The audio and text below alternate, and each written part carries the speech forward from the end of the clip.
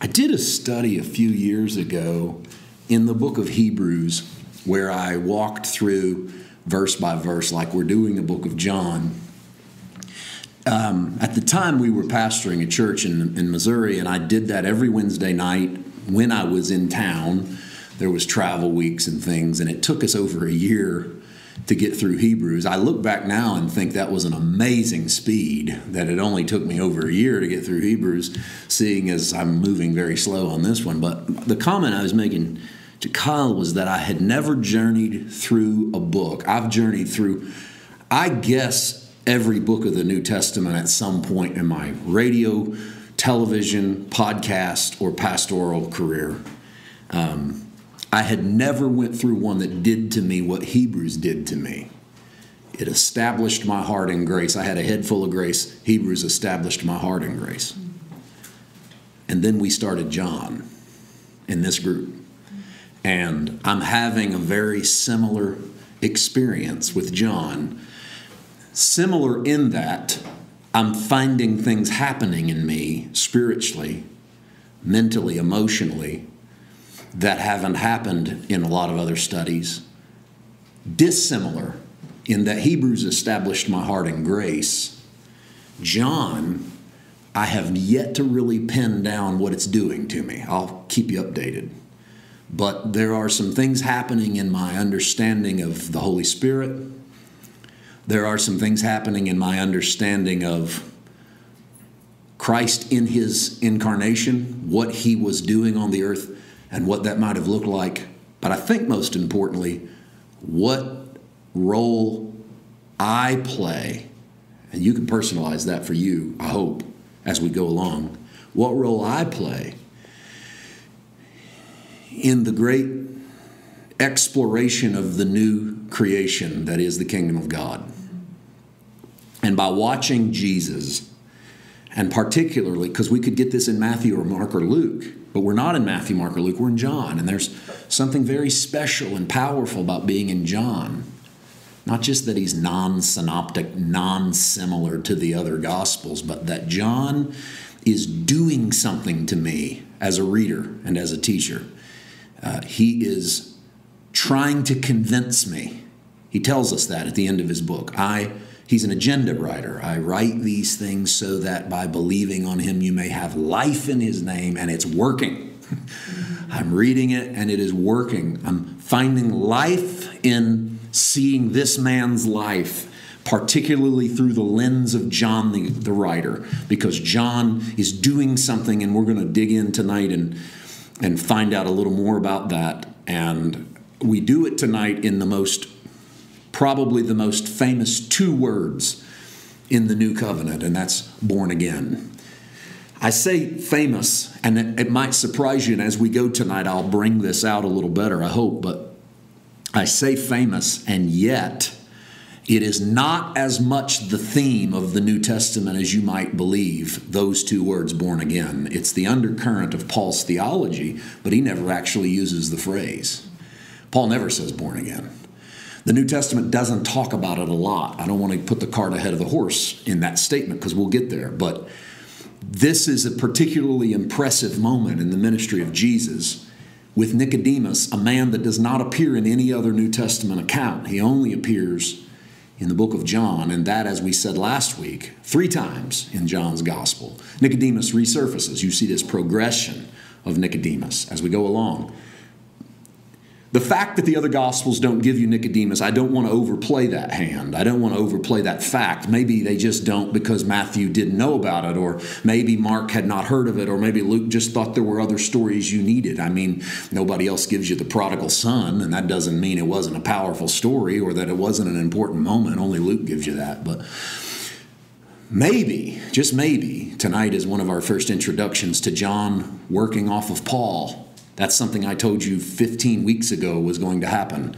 That as you progress into John, a book that I think is written after the fall of the temple in AD 70, after Judaism has lost its temple sacrificial system, has lost its priesthood, has lost its genealogical history, and now staring down the barrel at a new century, maybe we're 50 years, 60 years from the ascension of Christ when John writes this letter, and he's writing it on the other side of the fall of the Mosaic economy, and he's introducing themes that are so Pauline that there's times you'd swear only Paul could have wrote this gospel.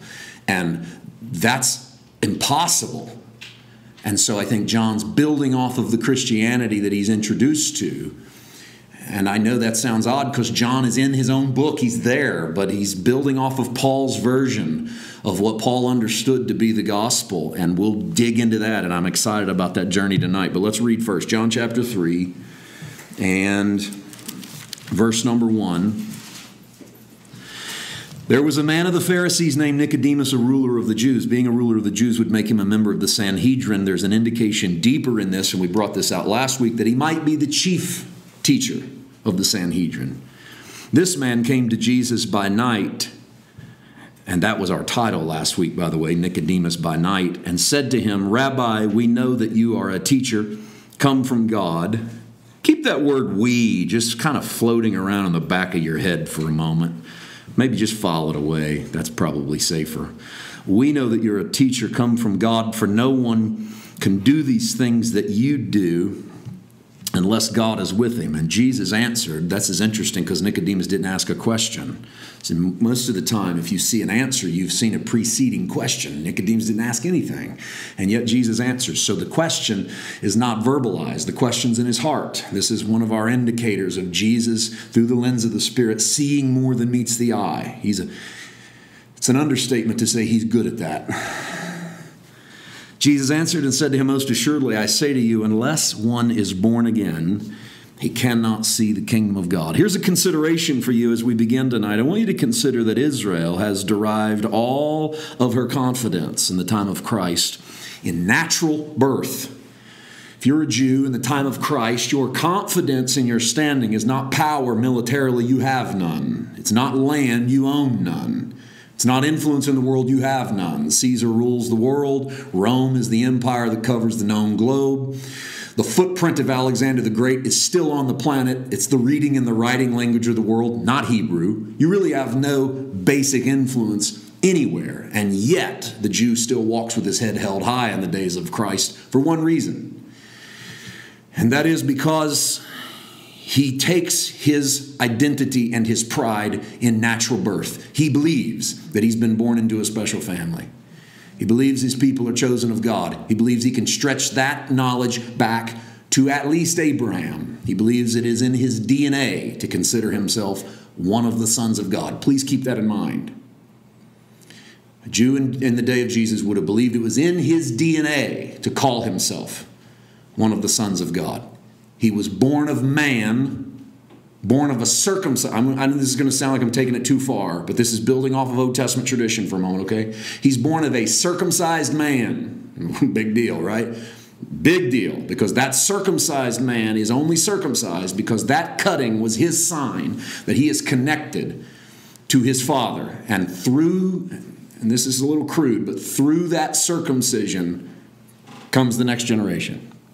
And so you're then born with this pride. It's not nationalism, but you're born with this bloodline pride of who you are. This surfaces over and over again throughout the Old Testament, but John does it himself. Look at John chapter 8. I'm going to give you three little passages here in John 8.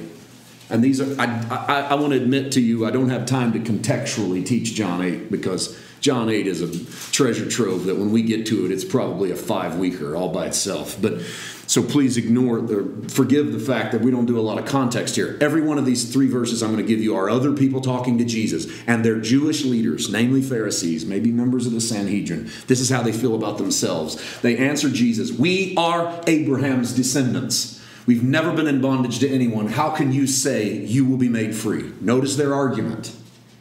Their argument is, we belong to Abraham. We're not in bondage to anybody. They forgot about Egypt, by the way. It's convenient dropping off of memory when you're in an argument. How many of us have done that? Conveniently forgetting information that would undermine our argument. But their argument is not dealing with Egypt. But we've never been in bondage to anybody. Jesus could have said, what about Pharaoh? But he doesn't. How can you say you'll be made free? Look at the next one. That was 33. Here's 39. They answered and said to him, again, I know we're skipping verses. We're doing this just to establish a thought, okay? They answered and said to him, Abraham is our father. Jesus said, if you were Abraham's children, then you would do the works of Abraham. Jesus has admitted to them, I know you are Abraham's descendants, but you are not Abraham's children, or you'd be doing the works of Abraham. But notice what's their bragging point. Not we're moral people, not we keep the law, not we go to synagogue, not we know we're all circumcised. Their bragging point is we're Abraham's kids. Something belongs to us because it belonged to Abraham. One more. This is 41, 2 verses later.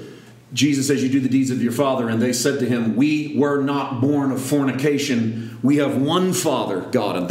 And we'll deal with that in detail when we get there. That could be a stone they're throwing at Jesus. We are not the product of fornication.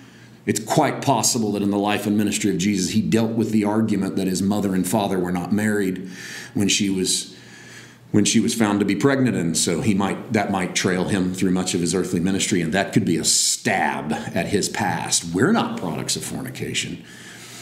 Whether or not that's the case, it definitely fits the motif of the other 2 verses, which is, hey, we know who we are because we can trace it all the way back to Abraham. You've heard me say, and I will say this again next week when we dip into the kingdom of God passages, but you've heard me say before that the transition from an old age to a new age, an old covenant to a new covenant, a lot of which rotates around the temple actually coming down in AD 70, because that temple was a representation of heaven on earth to the Jewish family. One of the features of the temple falling was not just that they didn't have priests anymore and they couldn't sacrifice lambs anymore. One of the features was the Romans burned all the records. Now, that doesn't seem like much. I mean, if you burn your records, you surely got backups, right? That's a really good joke. Not in AD 70, you don't. So if your genealogical records are gone, they're gone. And so you've been able to trace your lineage all the way back to Abraham. And once the Romans burned the temple, you couldn't do that anymore. One of the greatest sources of Abrahamic descendant pride was burned beneath the torches of the Roman soldiers. And so that was another cutoff from the Mosaic into the, and forgive this language, but into the New Age. I have to say forgive that in front of Christians, because you say New Age to most Christians, oh, Lord. I knew this guy. I was waiting on the other shoe to drop, and there it was, the New Age. But when you move it into a New Age, that might be safer, a New Age, you had to eliminate the old. I'm getting a little bogged down on that. So for sake of getting back to our text, let's go to John 3:3, because I want to take you right back to where we started. Really, it's the last verse we read. Jesus answered and said to him, most assuredly I say to you, unless one is born again, he cannot see the kingdom of God. I want to slow down for a moment and try to deal with how we shape this verse in modern Christianity, because this is a key verse. We've had good stuff in John 1 and John 2, and we've had such good stuff it took us 13 weeks to get out of the first 2 chapters. And then the last week to transition into the third one. So I don't want to undersell those first 2 chapters, but you know as well as I do, the real meat of your Christian theology starts right here in John 3:3. All right? I mean, you'd be okay as a Christian if you didn't know anything about the water being turned to wine. You'd be okay as a Christian if you didn't understand the theology of in the beginning was the Word and the Word was. If you didn't know squat about logos, you'd make it. But if you didn't know about born again, most of us wouldn't have much of an idea what being a Christian means. Because for most of our lives, those were one and the same. So I'm a Christian. What'd that mean? I was born again. In fact, when someone says I'm a Christian, we'll go, when did you get born again? Or better grammar, when were you born again? And so what we focus on then is an experience Christianity. And for most of us, experiential Christianity was, hey, I'm at the end of my sermon. How many of you, heads bowed, eyes closed, how many of you would like to accept Jesus? Raise your hand. And then that we did, or we went forward, or we signed a card, or we sat through a counseling class. We probably repeated a sinner's prayer. Someone walked us through the Romans road. I don't know. I'm smattering here, but I've been in it long enough that I've seen all of that stuff be the born-again experience. So much so that most of us have sort of cataloged the born-again experience as the ticket to heaven. I want you to look at that verse, John 3:3. Look at how it's worded. The particulars of, we don't worry too much yet about the answered. We'll get into that. Most assuredly, I say to you, unless one is born again, he cannot see the kingdom of God. But here's how we saw it. Most of us saw this verse this way. Unless you have a born again experience, you won't go to heaven when you die. That's most of our recap of John 3:3. If I were to ask you, hey, does the Bible say unless you have born-again experience, you don't go to heaven when you die? You go, yep, Jesus said unless man's born again. I don't know if we just trail off after that. He won't see the kingdom, or we just think the kingdom and heaven are the same thing. So it's just, and I've done that. I did that with verses for a long time in my life. I had them up here, and then they'd come out here, and between here and here, stuff gets lost. And I just assumed that the gaps were stuff, they said things I didn't think they said, or I thought they said. For instance, unless man has a born-again experience, he won't go to heaven when he dies. That's how most of us look at John chapter 3, verse 3. But I want you to take time out for a moment. I want you to remember how I asked you to set this context up, and that was this. If you're a Jew living in the time of Christ, the one brag-worthy thing that you have is that you can trace your lineage all the way back to Abraham. In other words, what you boast about is who you were born into, your bloodline, your family. So I want to declare to you that perhaps Jesus' declaration that a man must be born again doesn't have near as much to do with your experience as it did with Jesus speaking to a Jew. The way the kingdom of God's going to happen has nothing to do with how you were originally born. And for my audience, I'm speaking as Jesus for a moment. For my audience, we've all of our lives thought it had to do with how we were originally born, who we were originally born to. John 3:2. Let's ease into it for a moment. This man came to Jesus by night and said to him, Rabbi, we know you're a teacher come from God. Nobody can do the things you do unless God's with him. Jesus answered. Why does Jesus answer when there is no question? Well, there's obviously a question in Nicodemus' heart. Otherwise, why bother? What's the meeting by night mean if not to have some problems solved? Jesus understands sort of the semantics of what's going on, even if it hasn't been articulated. But Nicodemus claims that he has the ability to spot a good man. In fact, he has the ability to spot a man who is come from God. He can identify what comes from God, and yet Jesus counters that argument. Why? Nicodemus says, I know that you're a good man. Actually, we know that you're a good man. There's that we hanging out there. We know that you're a good man come from God. Nobody could do what you do unless he was come from God. And Jesus says, I say to you, unless a man's born again, he's not going to see the kingdom of God. See, Nicodemus, you have learned to frame things around a certain way. You know how to spot something. You know how to identify something, but there comes a new kind of birth rather than the same old kind of birth. There's something that is going to happen in the meeting of Jesus. Jesus says this to Nicodemus. There's something that's going to happen that will usher you into a new kingdom that is in no way like what you have come out of. You have a whole way of doing things, but there's a whole new way of doing things. Don't read into this our own born-again experience. That might be there. We'll get to that. Well, I think it is there. But it's not what Nicodemus hears, because it's not what Nicodemus needs to hear. He doesn't need to hear walk the aisle, kneel down, say a sinner's prayer. Nicodemus believes that you can identify a man and his destiny based upon how his hair looks, what kind of clothes he wears. He has no tattoos. He has no piercings. He hasn't squared off his beard. All of these things are in the law. You can spot who a man is by what he looks like and what he sounds like and what he dresses like. And Jesus says, assuredly, I say to you, unless a man has something far better than how he cuts his hair and what kind of clothes he wears and whether or not he's tattooed and whether or not he's pierced. I'm only saying these things because they're all in the law, by the way. I'm not saying them because they're issues at the local church. Maybe they are. We're just too late if they are. Or we're in the wrong covenant if they are. Because for an Israelite, you could shave it a certain way. Not another way, a certain way. You didn't put certain things on your body. You didn't wear mixtures of clothing. And they came to where they could identify what tribe you came from, how you were raised, and what you knew about God based on externals, based on the flesh. And Jesus says, oh, you think you can spot a man who's come from God, don't you?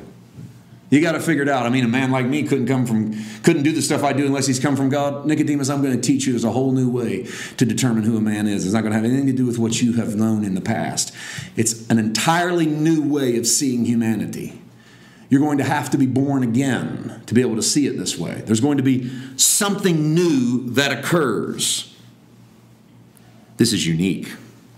I put up 4 things that you're going to notice. We're not going to jump to all of the verses right now. I posted them out there so you can look a couple of them up on your own, but we'll get to them as we work through tonight and through next week, because this is really 2 different topics. But watch this. Number 1, born again appears in no other gospel. Not Matthew, not Mark, not Luke. That's amazing. You don't have one moment where Matthew, Mark, or Luke leans to the born again theology. I'll give you my theory. I'll say it. I said it before. I'll say it once. We won't spend too much time there. I think Matthew, Mark, and Luke fall before the fall of the temple, and they're all warning Israel of a wrath to come against a system. And therefore, their theology of born again is not as well-rounded as Paul's will be. And then I think John borrows from that. Born again is in no other gospel. Born again appears only twice in John. Both of them happen in chapter 3. I think it's verses 3 and verse 7, which we'll brush tonight. Kingdom of God. Remember, unless a man's born again, he won't see the kingdom. Kingdom of God appears 82 times in the Gospels. That's a lot. I also parentheses kingdom of heaven, because Matthew likes kingdom of heaven. He doesn't only like kingdom of heaven, and then strangely, he's the only gospel that uses kingdom of heaven. And I'll not get into why. That's for another study. 82 times kingdom of God. And yet it appears only twice in the book of John. Now that last one to me might be more amazing than number 1. Number 1, born again, nowhere Matthew, Mark, or Luke. I understand that because that's a Pauline philosophy, born again. But the 4th one, 82 times, you're going to say kingdom of God in 4 gospels? You would think it'd be fairly well, distributed, say 20 or so in each gospel. Why does John only have it twice? And I want you to notice that in John's, verses 3 and 5, they're connected to being born again. For John, he says, unless a man's born again, he won't enter the kingdom. And he says that the born again reality, man's born of water and born of spirit, and don't marvel that I said you must be born again, and that if you're not born of the water and born of the spirit, you won't enter the kingdom. So John's doing something interesting, part of which we'll really dive into when we get into the kingdom next week. But born again and kingdom, closely connected and yet confined in this sense to John. I'll leave it to you for this week as to why, because I think the kingdom stuff is so deep, that's waters we might swim in for even more than a week. But I just want to kind of lay that out there. That's a little bit of my style sometime in teaching. I don't always want to run you all the way down the road. I just want to point you to the road. So I think sometimes you're safer on your own study to go, do I want to go down that road? And if you do, there's a lot of stuff down there. And it's not always easy for me to go down it, because I will find 7 rabbits on that trail and try to chase them all, and we'll be here till like 10:30. And then we walk away and we were all over the map. And so I leave that to you as why is there so little of born again in John? Why is there so little of the kingdom in John? We'll kind of expand on that, I think, as we go along a little bit. Could it be that John has heard the theology of Paul? He is watching Paul expound on the new covenant like nobody else in the New Testament. Paul's doctrines of righteousness by faith, his doctrine of justification, are off the charts. Nobody equals or parallels Paul. Paul was so heady that Peter ends his second epistle by, hey, pay attention to what Paul's saying. It's good stuff. Paul's not as much justification by faith as he is the Holy Spirit. I spent years going, Paul's number 1 theme is justification by faith. And then I started actually reading Paul. And I realized, sometimes that's our problem, is we're hearing everybody else talk about stuff instead of actually doing our own homework. I started actually reading Paul. And I realized that Paul was obsessed with life in the Spirit. Obsessed with it. It's good. Everywhere you turn, Paul's like talking to you about the Holy Spirit, living in you, moving through you, leading you, guiding you, directing you. Matthew, Mark, Luke, there's a little bit of the Holy Ghost. John explodes with the Holy Spirit. This Jesus of love, this powerfully passionate Christ who finds himself getting his hands dirty all the time in people's lives. It's so Pauline. I don't want to indicate, because when you do this, what happens is I think we look at Bible study through a Western lens, and when you start as a teacher, bringing up that an author does something to make a point, we start to walk away and go, well, didn't Jesus really say that? I mean, And he did, obviously. It's what John brings up. But why does John focus you so much on this Nicodemus moment, this born-again moment, and the theology of born-again that really undertows a lot of what John is doing? Because I think he's watched Paul, and he's learned a thing or two about what Paul has to say. And I don't think it's John's first moment. I think that because we're going so slow through the journey, it's easy to forget that John has been setting you up for this. For instance, look at John chapter 1. We were there weeks ago. In fact, months ago. But look at John chapter 1, verse 12. As many as received him, to them he gave the right to become children of God. To those who believe in his name, who were born not of blood, not of the will of the flesh, not of the will of man, but of God. John has a purpose here. He has an agenda, a word you've heard me use many times with John. But who is his agenda aimed at in this moment? Who thinks that they get something because of who their daddy is, or that they belong in a certain group because of their bloodline? In the time of John or Christ, who was it that felt that they had more than those other heathens because of who they could trace their lineage back to? John's not suddenly doing it in John 3. He's been setting you up since John 1, when he said, the beginning was the Word, and the Word was with God, and the Word was God, and the light shined in the darkness, and the light is the life of men. And as many of us as believe on his name, he gave us the authority to call ourselves the sons of God. And we were born. We were what? We were born. That's interesting. Not of blood, not of the will of man, but of God. It has nothing to do with who your daddy is, or can you trace yourself back to Abraham, or do you know the stories of the Torah? He said to call yourself one of the sons of God. And John's jumping the gun.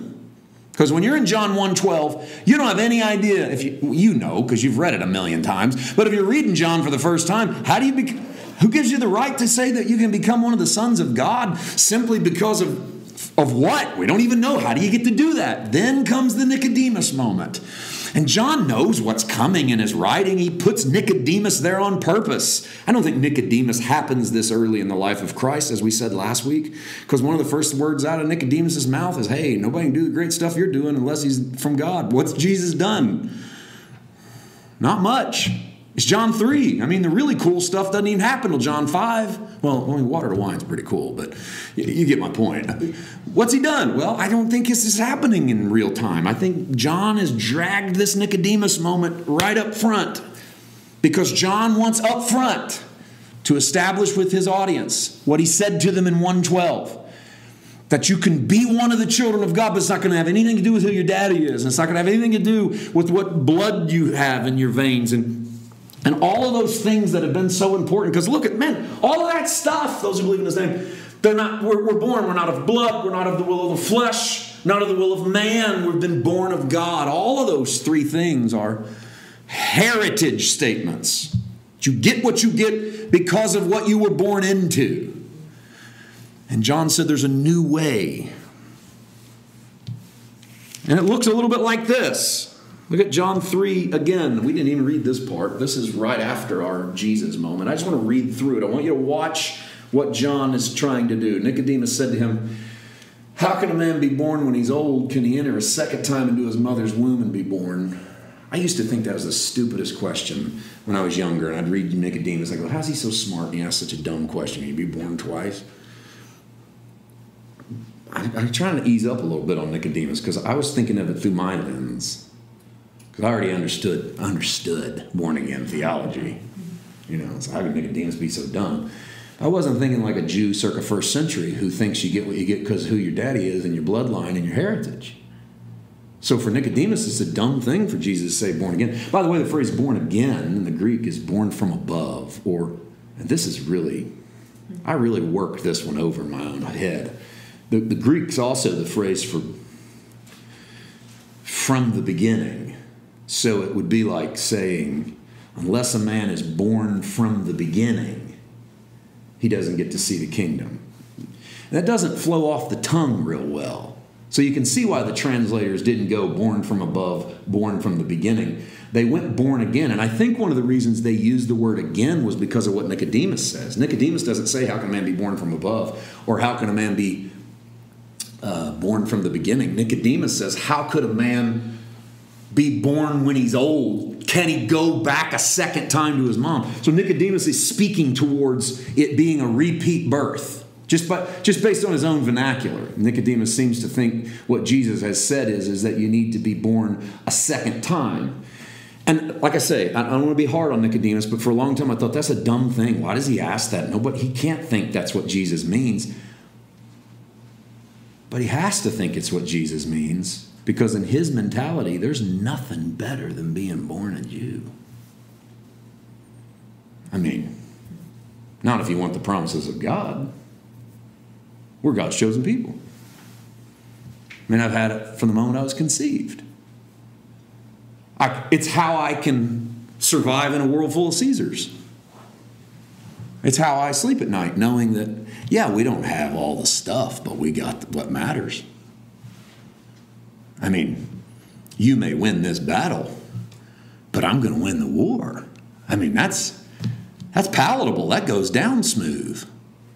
And you mean to tell me that my birth isn't going to mean anything in this place you call the kingdom of God, but I got to be rebirthed? So Nicodemus then, now I can see how he ends up going, how are you going to get back in your mother's womb? Because for him, his natural birthright is the greatest thing he has. So when you talk about being born again, all he can imagine is the way it happened the first time. From the moment I've been able to understand, I've been told we're the people of God. How are we going to do that again? I mean, how do we go back and get in mother's womb? And Jesus says, most assuredly I say to you, unless you're born of the water and the Spirit, you can't enter the kingdom of God. There's our first key of what born again in the economy of Jesus might look like, unless a man is born of both the water and the Holy Spirit. And we've had big time theological Bible study fights in my life over what that means. Jesus means you got to be baptized as the Holy Spirit comes into you. And that if you're not baptized by water, the Holy Spirit's like I think Jesus is simply talking about your first birth meeting your second birth, because when you're born, the water breaks. Nicodemus gets that. And Jesus goes, look, I say unless you're born of water and the Spirit. See, the whole bragging you've been doing, Nicodemus, was a water birth. And it's all you've got. You've been bragging about water birth. I say to you, a man's got to be born of the water, and the Holy Spirit's going to do something in that man. He can't enter the kingdom of God. And we're going to bypass that kingdom of God phrase for this week. That which is born of, look at this. That which is born of the flesh is flesh. That which is born of the Spirit is spirit. What might Jesus be saying to Nicodemus? You have bragged about your birth, but all you're bragging about is that which is born of the flesh. I say to you that in the new kingdom, it isn't going to have anything to do with who you were born in the flesh to. It's going to have to do with being born in the Spirit. Don't marvel that I said to you, you must be born again. I'm tempted not even to read 8 because, I can't hardly, that verse, I love verse 8. I don't want to get stuck. The wind blows where it wishes and you hear the sound of it, but you can't tell where it comes from and where it goes. So is everyone, and there's your phrase, born of the Spirit. Nicodemus, you were born of water. You think that matters. You are so confident that you know who's from God by natural birth that you walked up to me and said, I must be from God, because you can tell, right? I've got news for you. You can't tell anything. Because all you know is natural water birth, but a man must be born of the Spirit. Don't marvel that I said you must be born again. You're going to see the kingdom, because the kingdom is something you can't even imagine. You're going to have a birth of the Holy Spirit to be able to understand the glories and the wonders of my Father's kingdom. And I'm saying to you folks, all of this blasted right past Nicodemus. There's just almost no way he comprehended what was going on. So much so that Matthew didn't write it down, Mark didn't write it down, and Luke didn't write it down. And here's where my theory comes full circle. I don't think they wrote it down because I don't think any of them understood it either. just no good way to explain it. Until Saul sees a bright light on the road to Damascus, and he's introduced to Jesus. And Saul comes out of the gate, a ball of fire.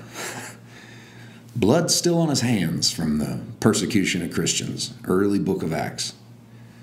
And this guy comes out preaching, and God knows what, but he's full of vigor. So much so that in the early chapters of Acts, the Bible says that the church ships him away to Tarsus, and he stays gone for over a decade. He was so dangerous, the early church said, we need him to go temper that for a little while. Well, it worked, because Paul went away and he met Jesus. And Paul says, I heard these things from Christ. In other words, this is a revelation. And what does Paul come back preaching? Paul comes back preaching what we call the new covenant, what some people in the message of grace like to call the message of grace. Paul didn't call it the message of grace. Paul come back preaching Jesus, Christ and him crucified, resurrected reality, old man is dead. He comes back preaching a laundry list of stuff nobody had ever heard in the history of the world. I think it's why Matthew, Mark, and Luke can't touch Nicodemus, and I think it's why John does, because John's heard Paul preach now for a few decades. And I think one day, I'd love that moment when it happened. I think one day John has a true revelation of all the things he hears Paul preaching about grace. And he goes back in his mind's eye to a night when Nicodemus walked up to Jesus. And Jesus might as well have been speaking Chinese, because he said stuff to Nicodemus that none of them got, none of them understood, because how can that work? And then through the lens of Paul's new creation teaching, John gets it. You know what? Maybe what Jesus meant when he was talking to Nicodemus was this reality of being in the kingdom on the other side of a fallen temple, this reality that it's not about who my daddy was or what tribe of Israel I'm from or whether or not I can quote the Torah or whether I know that I'm from Abraham. Maybe it's something greater. Maybe it's something bigger. Maybe it looks like Paul's version of rebirth. And it is my glory and honor to walk you through some of those. Watch this. Titus chapter 3, verses 3, 4, and 5. Paul writing to his friend, for we ourselves were also once foolish, disobedient, deceived, serving various lusts and pleasures, living in malice and envy, hateful and hating one another. But when the kindness and the love of God our Savior toward man appeared, that might be the single most poetic and greatest description of Jesus in all of the New Testament. Can you go back one screen? Just because I love it so much. When the kindness and the love of God our Savior toward man appeared. Man, that's a good description. Next. Not by works of righteousness which we have done, but according to his mercy, he saved us through the washing of regeneration and the renewing of the Holy Spirit. And that's a master's thesis sentence on John 3:3. Marvel not, Nicodemus, I say to you, you got to be born again. A man born of the flesh is one thing, but a man born of the Spirit, of water and the Spirit. And Paul comes along and goes, I can tell you what Jesus meant. Look at that regeneration. That word regeneration in the Greek is a word that literally means what it sounds like. Regened man. That you met Christ and your gene pool changed. Now, I know it doesn't literally change. If you're a non-believer and they did a DNA test on you, and then you became a believer and they did a DNA test on you, the DNA's the same. But Paul, metaphorically speaking to an audience of people who have been Jewish and proud of it their whole lives, says when you met him, he regened you. You're no longer identifiable because of who your daddy was or where you were raised or how much scripture you can quote or how many lambs you kill. Because you've received the mighty washing power of the Holy Spirit, you've been regenerated, or how he says it to the Galatian church. Galatians 6:15, for in Christ Jesus, your circumcision and your uncircumcision doesn't matter, but a new creation. There's another doctoral thesis line built off of John 3. That's Jesus talking to Nicodemus, but it's Paul talking to Galatia. Nobody ever thought to write this stuff down because nobody ever saw this stuff. This is mind-blowing. This is path-breaking. I mean, it doesn't matter if you're circumcised or you're not circumcised. None of that matters except being a new creation. Look at Ephesians 4:22. Put off concerning your former conduct, the old man, which grows corrupt according to deceitful lusts. Be renewed in the spirit of your mind, and put on the new man, which was not fashioned by your actions or birthed by your heritage, but was created according to God in true righteousness and holiness. So Paul says there's some things you need to stop. I'm not going to try to preach Paul's theology here. I get too sidetracked, getting too deep into these verses, but put off what you used to do, put on who you are. Why? Because the who you are isn't, you didn't fashion it. It's who he made you to be. You're created in his likeness image. Colossians 3:9. Don't lie to one another. Why? Because the old covenant says thou shalt not lie. No, don't lie to one another, because you've put off the old man with his deeds, and you've put on the new man, who is renewed in knowledge according to the image of him who created him. And then he goes too far. He goes too far for his audience, where there is neither Greek nor Jew, circumcised nor uncircumcised, barbarian, Scythian, slave, free, but Christ is all in all. What does Paul do? He builds off of Jesus' statement to Nicodemus. Oh, you think you can identify a good man by what he does, don't you? But I say to you, unless a man's born all over again, he's not going to see the kingdom. What kind of birth? No, not the flesh. That which is born of the flesh is flesh. But that which is born of the Spirit, Nicodemus, that Spirit, that's the real deal citizens of the kingdom. What do they look like? Jesus doesn't bother to get too deep into that. He can't yet. He's not died on the cross and rose from the dead and poured out the Holy Spirit. There's only going to be so much description he can give you in John 3. And then Paul comes along in full technicolor and says, here's what it looks like. Or how about this one, 2 Corinthians 5:16, therefore, from now on, we don't regard anyone according to their flesh.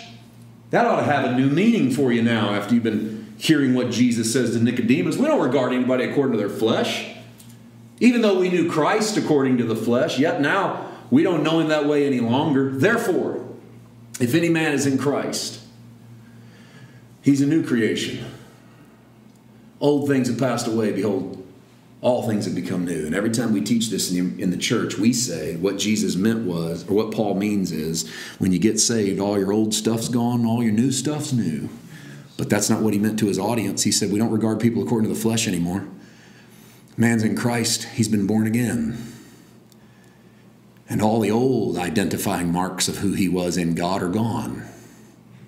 His old identifying marks was his circumcision, and who his daddy was, and his heritage, and his Passover, and his law keeping, and his temple attendance, and his tithe paying. But all that stuff's passed away. Why? Because you're not an old birth anymore. You're a new birth. You're a new creation. Peter even gets into the game a little bit. Peter's not got quite the depth Paul has, but I'm going to give you his one shot at it. By the way, here's the only other place in the New Testament with the phrase born again. 1 Peter chapter 1, verse 22, 23, since you've purified your souls in obeying the truth through the Spirit, in sincere love of the brethren, love one another fervently with a pure heart, having been born again, not of a corruptible seed, but incorruptible, through the word of God which lives and abides forever. That phrase, not of corruptible seed, but of incorruptible, was Peter's way of saying, what you have, you didn't get because of who your natural daddy was. And by the way, this is definitely to a Jewish audience, because 1 Peter chapter 1 starts out by saying, I write unto you, members of the dispersion. Dispersion are Jews scattered throughout the Roman Empire. That's Peter's way of saying, I say to you, you've been bragging about who your daddy was your whole life. None of it matters anymore, because you're not born of corruptible seed. You've been born of incorruptible seed. You've been born again.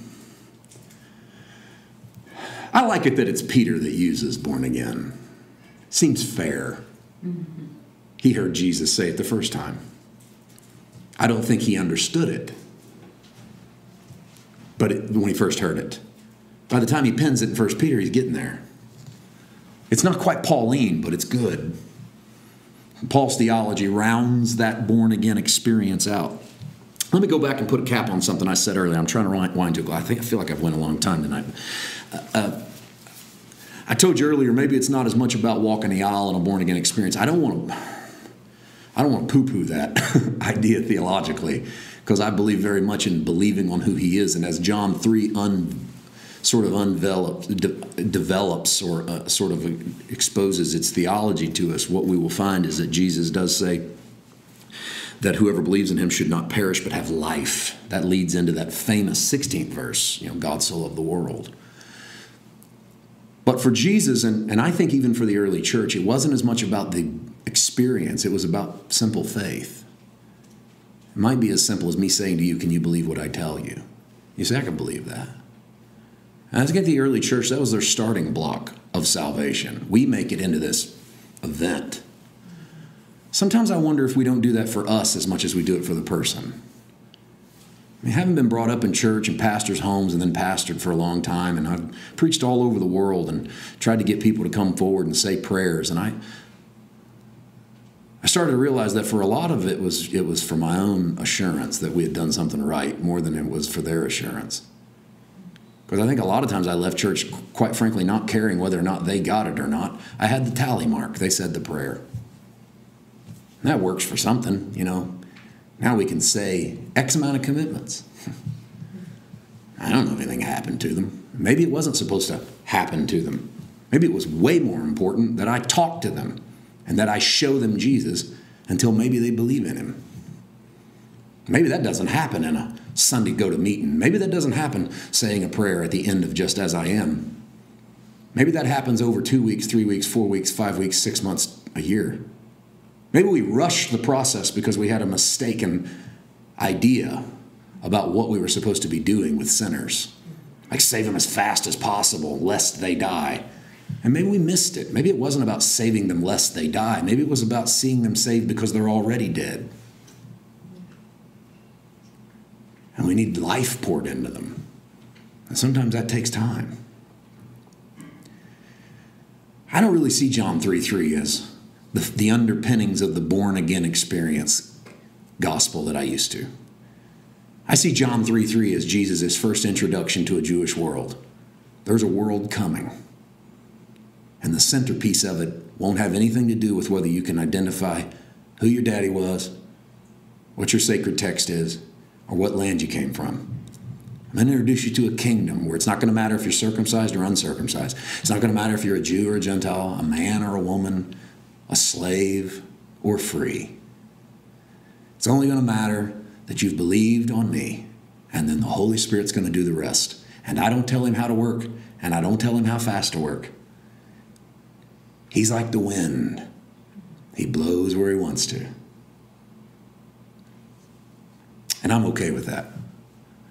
That's a born-again theology that, to me, underpins the rest of the New Testament.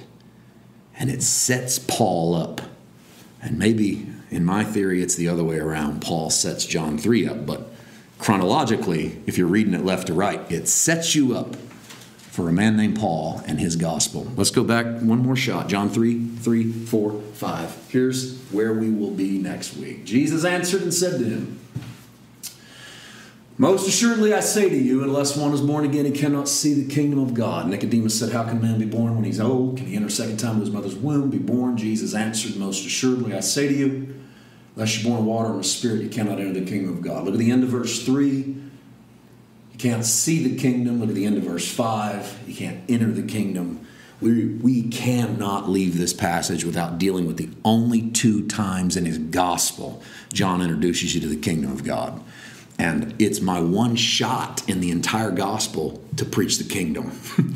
And so there's no way we can miss that opportunity, because if you think I took it tonight to Paul, like, wow, you got to leave John 3 and go get Paul to really understand this, wait till next week.